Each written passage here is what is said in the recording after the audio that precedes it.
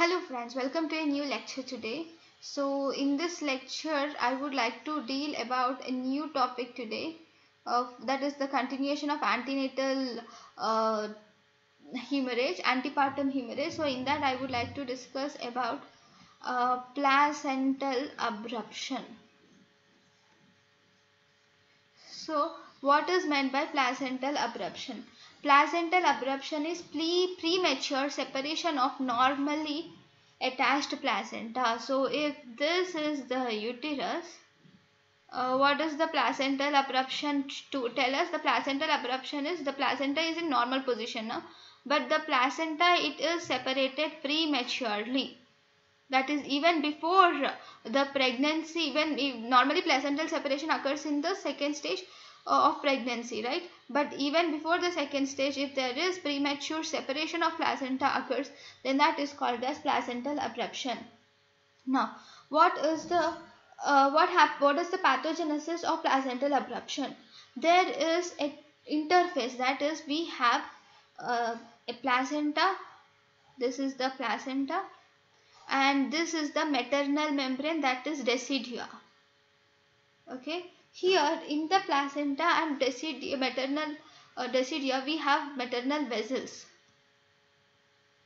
Okay, there is a vessel interface between it. Okay, so whenever there is bleeding at this stage, whenever there is hematoma formation at this placental and duodenal interface, okay, so this abruption, this hematoma which is formed, so because of this hematoma the blood will seep out and it will escape out. So here if you see, here there is formation of hematoma. Because of this hematoma the blood will seep out of the uterus and it will come out of the cervix and then vagina.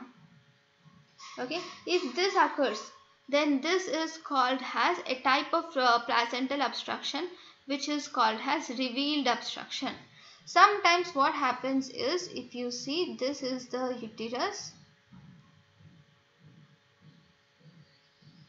Okay, so I'm sorry, this is like this. Okay, now this is the uterus. Sometimes this is there is separation of placenta from the decidua, but this separation occurs in the central part. Okay, so because of the separation, because here if you see the separation, it occurs in the central part of placenta. So this is the thing. Okay, let me tell you. So because it occurs in the central part of placenta, there is formation of hematoma only in the central part of placenta. In this stage, the placenta will the bleeding which is there here, it is not seeping out. Why? Because already the placenta is attached on both the ends like this. Here, even here it is attached, even here it is attached. So the blood which is formed, the hematoma which is formed here, this hematoma, it doesn't have place to come out. So as a result, this hematoma forms, there is formation of hematoma. This will increase and increase and increase, and that results in placental abruption. So this type of placental abruption is called as concealed placental abruption. Why? Because the blood which is there, it is not seeping out, it is just concealed over there. Now why is there concealed placental abruption? This is because there is separation of placenta, but that has occurred in the middle, in the central place, and the margin which is there, so the margins are attached. That is one of the reasons for concealed abruption. And one more concealed abruption reason is placental membranes which are there, they are remained attached. Okay, so these are the different reasons for concealed abruption. Sometimes there is also one more type which is called as mixed abruption. If this revealed plus concealed, if both are present, then it is called as mixed abruption. What is mixed abruption? Presence of both revealed and also concealed abruption. If both are present, then we call it as mixed abruption. Okay, now in abruption, if you see, the blood which is lost is from the maternal blood. So here there is maternal blood loss, not the fetal blood loss. Here you see maternal blood loss. Okay, that is one thing which is really important. And then what are you going to see? What happens now? What is the consequences of this placental abruption? Let me tell you that. Now there is placental abruption, right? Okay, before going into the consequences, let us learn about the risk factors first, and then we will go to the consequences.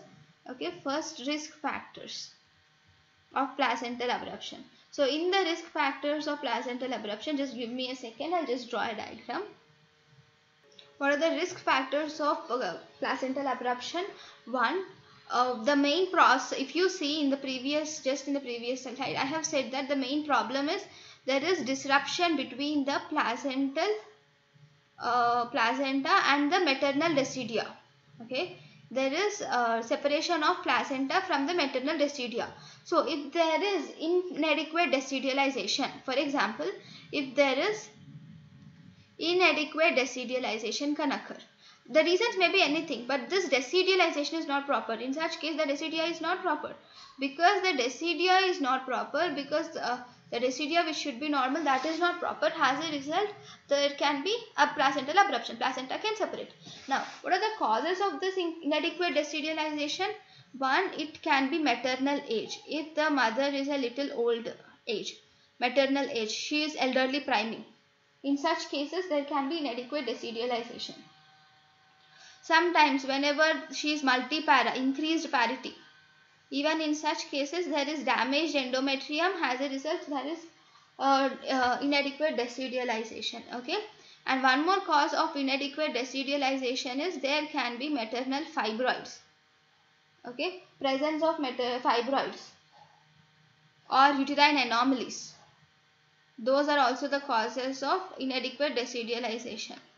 Fibroids. Okay. Or sometimes even any uterine anomaly, septate uterus or anything. Even in such cases, there is inadequate decidualization which can lead to placental abruption. Okay. Now, this is one cause, maternal cause. The next cause is in the placenta, right? As I have said, one I have said about the decidual causes. Next cause should be from placenta. So the second causes are, so these are decidual causes, causes of here. Now the causes of placenta itself. So now placental causes. So if the placental causes are mainly placental hypoperfusion. The main placental causes are placental hypoperfusion. There is decreased perfusion of placenta to the placenta. Okay, so why is there a placental hypoperfusion? It can be due to vasospasm. Sometimes vasospasm of placental vessels that can cause placental hypoperfusion. In vasospasm, the blood vessel, it constricts, and as a result that there will be placental hypoperfusion. One more, it can be due to hypertension leading to preeclampsia or eclampsia, anything. Then sometimes it can be due to thrombophilias. If the mother has any type of thrombophilia, it can be acquired thrombophilia, ITP, immune thrombocytopenic purpura, any type of thrombophilia. Even then there can be hypoperfusion. And sometimes if the mother uses smoking, if the mother smokes or she uses tobacco or cocaine use, all these causes vasospasm, vasoconstriction leading to placental hypoperfusion. Okay, now these are the different main two important things. One is inadequate decidualization. The second one is placental causes. Third, whenever there is some abdominal trauma. In the third, there is some trauma to the abdomen. Whenever there is trauma to the abdomen, any trauma. Okay, whenever there is trauma to the abdomen, even then there is a chance of this placenta, there is a chance of separation of this placenta from the decidia, abdominal trauma. So, now, next, whenever there is rapid decompression of the uterus, suddenly the uterus which is there, that will decompress. Okay, that is the last and final cause, which is rapid decompression of the uterus. Whenever there is rapid decompression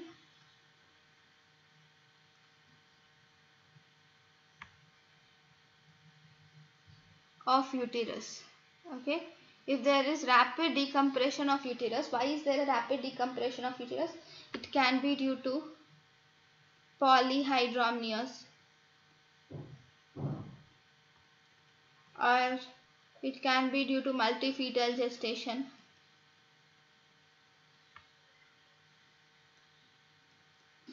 or it can be due to premature rupture of membranes. In such cases, rapidly the pressure in the uterus decreases, and as a result that can lead to placental abruption. So these are the different causes of placental abruption.